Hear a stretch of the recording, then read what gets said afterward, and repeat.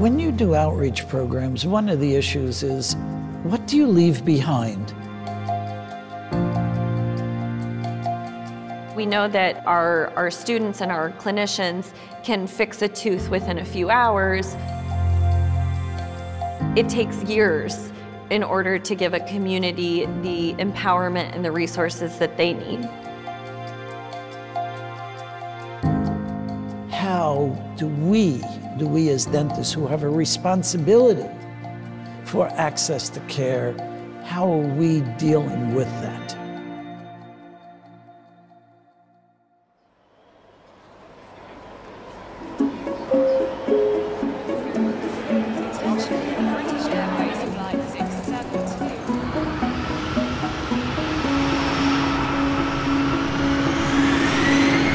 The overall mission of the global outreach programs is to improve access to oral health care and change the oral health care outcomes in these communities.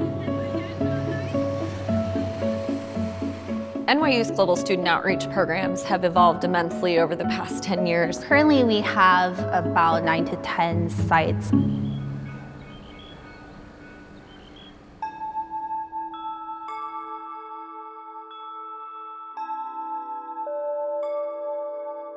We became involved in Nepal several years ago as a result of a partnership with the Tibet Fund.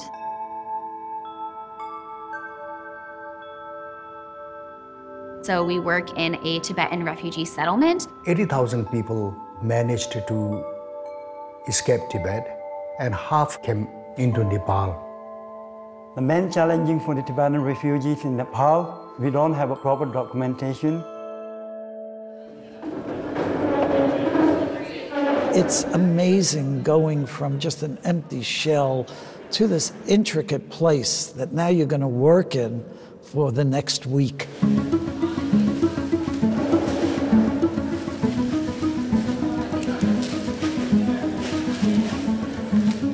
Our clinic days look very different from what the clinic looks like on campus at NYU Dentistry.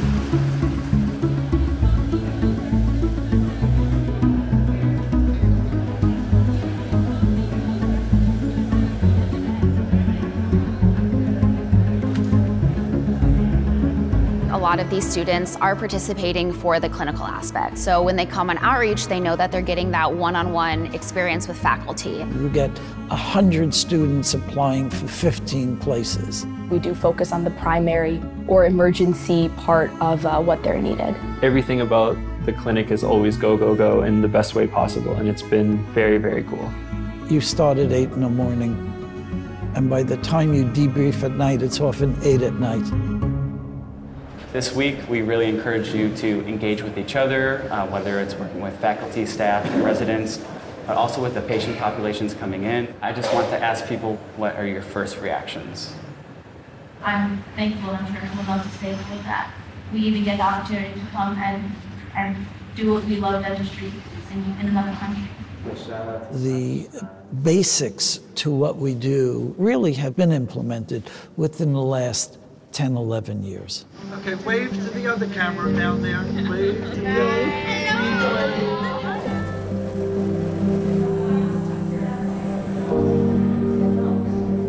Over 10 years ago, the programs were very service-oriented and they really focused on clinical care only. We had very little equipment.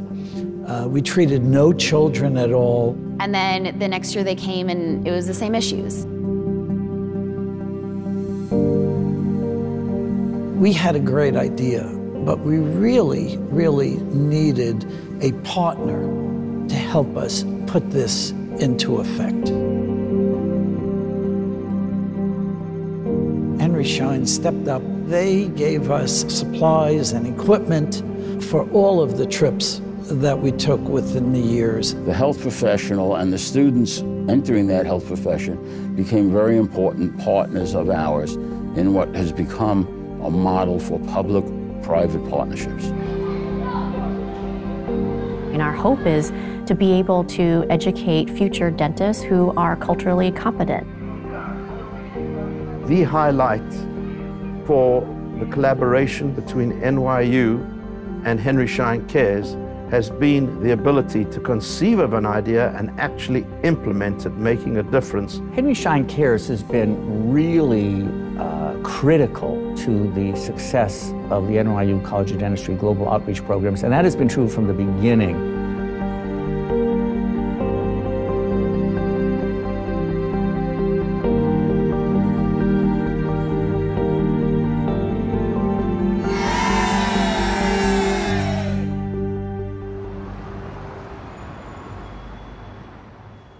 The program kept evolving into more sophisticated ways of doing this, and our prime focus was on children.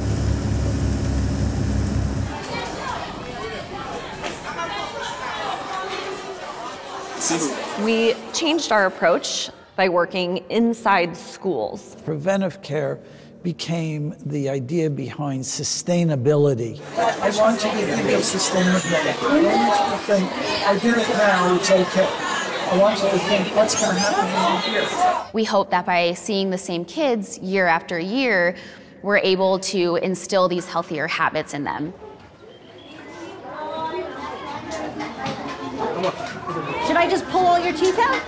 No! Why do we need our teeth? To eat. Okay, very good. So how do we keep our teeth clean? In every single school, we're going into every single classroom and giving these children oral health education. He loves to brush his teeth. He loves getting downstairs all the teeth. Oh, it kind of tickles. I'm going to actually leave a big tube of toothpaste here in the classroom like I did last year when you were in grade 2. We're bringing up children from a very young age to have healthier mouths. Excellent. Let's see, and let me know when a minute is up. Excellent. The next step was, can we collect information?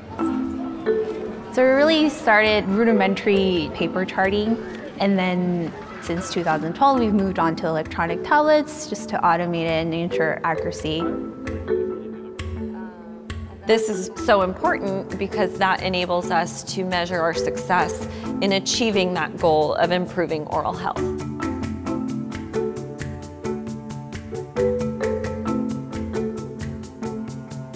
And finally, I would say about 5 years ago, Rachel said, you know, these programs should deal more with public health. We should sensitize our students to public health, and this was an avenue to do it.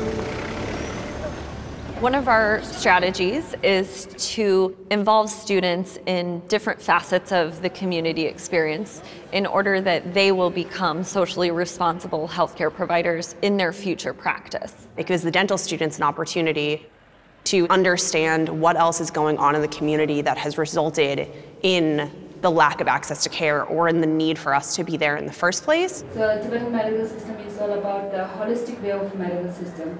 And it is, there are many similarities. We want our students to appreciate that access to health goes far beyond the care component. One of the students actually mentioned, I had no idea why we were going to a noodle factory. And after talking to the business owner and understanding how hard it was for him to get that business license and hire people, and his refugee status, he's taxed 25%. And so when you think about the financial burden that that creates for him, you start to understand why people don't set aside money for the dentist, because they have all of these other factors that are influencing their ability to seek healthcare in general.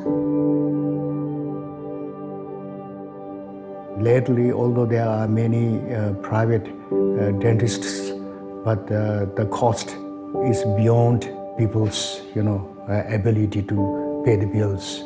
It's very hard to get a job in Nepal.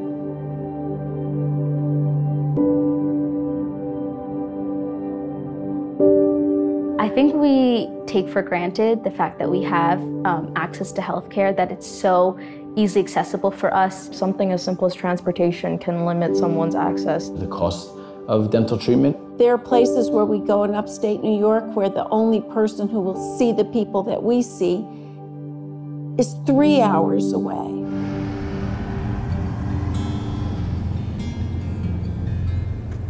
We had the opportunity to travel to Plattsburgh, New York for the second year in a row to provide care in conjunction with United Healthcare. This was a really unique opportunity for dental students to see what life is like in rural America.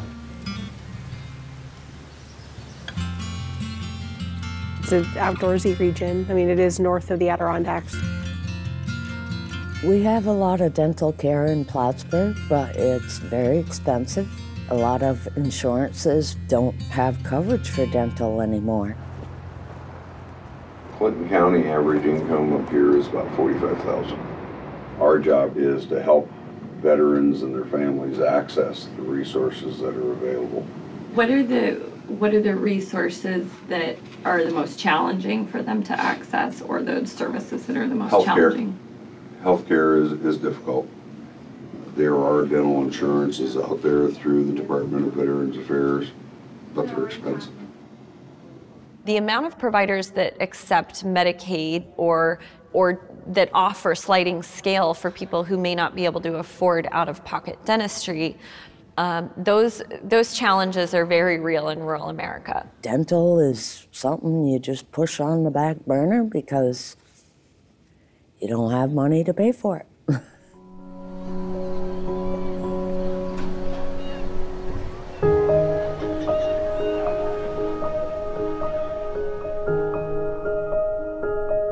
From my own experience starting as a pediatric dental resident to now being out on my 9th trip as a supervising pediatric faculty, it's incredible to see how dental students start to think from a public health perspective. Sometimes you need to come all the way out here to realize how much you can do back home. I want them to recognize that it's possible to spend your life treating vulnerable populations and to do exactly what most healthcare providers start by saying they want to do with their careers, which is to help people. I remember now why I signed up for this profession. I remember now the personal statement I wrote into dental school. I remember now what I signed up for. I remember now what I want to do after I leave in 6 months.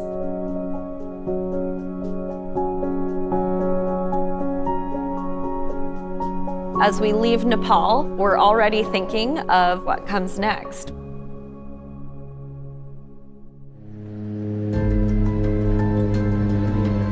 We recently conducted a site visit to Cape Town, South Africa. We were connected with Shaco. We were trying to see if we could forge a partnership with them to create sustainable, lasting change. Shaco is a student-run and student-led non-profit organization based at the University of Cape Town. We want to see if there's an opportunity for them to come to our communities here in Cape Town and start an outreach program with us. We come with a lot of questions and we hope to put together all those pieces through this process. There are many different opportunities for intervention, and really the overarching goal is to improve oral health. This week we've taken them around various communities in and around Cape Town. We're happy to be in your school. Thank you for welcoming us. We're hoping to learn a little bit more. If you can tell us a little bit more about your perceptions of the children's dental health or needs. The children that's at the school is basically very poor, very, very poor. So we struggle a lot because the clinic is not sufficient. Our children don't get that kind of help. So we really, really in need of dental care for the children.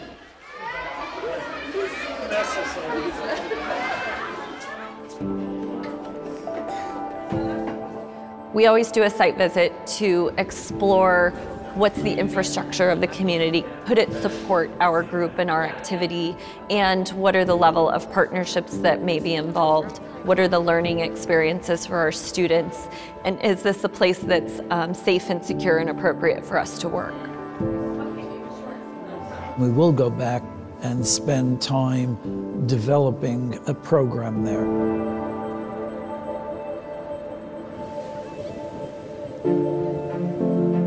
The biggest problem in this world of healthcare is access. The program really opened up the access to care for oral health in locations that heretofore had no chance of being served by the dental profession. Without having Schein, without having Colgate, we could not do what we wanted to do. We have to empower our students with the knowledge and the skills and the tools to make changes for the future. You really refocus and remember that this is for the people that really need it. I think a lot of the things I've learned are just how I feel about dentistry, how I feel about wanting to go out and serve and provide this skill set to others. It really opened my eyes to see that something like this not only is happening in other countries that aren't developed, but in our own backyard. This trip has taught me the fact that I can't hide away from world problems. It really opens the eyes of these dental students to give back. It's creating better lives and healthier lives. I hope to see these programs continue to transform students. We want to see more of the same, continued growth, continued expansion. I'm very proud of our programs, but we have a lot more work to do. While we have achieved great success in many different ways, we have a long way to go, and there's always more that can be done. We want to make this world a healthier place.